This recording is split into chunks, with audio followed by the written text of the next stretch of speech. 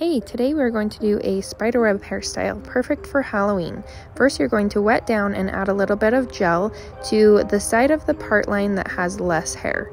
Then you're going to take a diagonal section that's about 1 inch wide and add an elastic to the back of that section.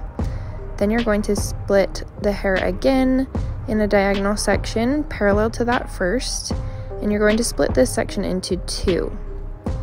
You're going to take one of the sides and split that first ponytail into two, take half of it and secure it with that neck section, and secure the other half of that front pony into another elastic.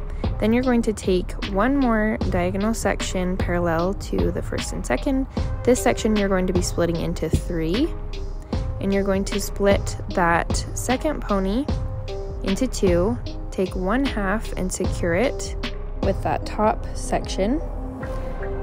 Then you're going to take the middle section and split the bottom pony into two, take half of that and the other half of the top pony and secure them with a middle section. Then take the last half of that bottom pony and secure it with the bottom section.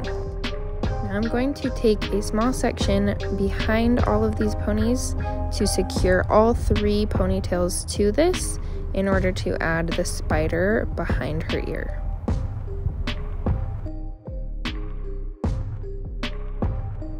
I'm taking a spider ring and I'm going to cut off the ring part of this spider so that it sits a little bit better on her head.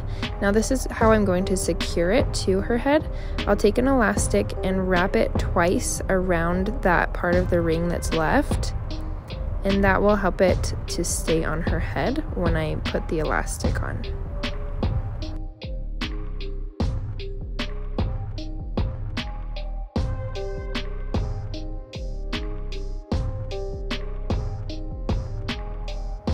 Once you have that spider secured, this is our style. I hope that you enjoy it.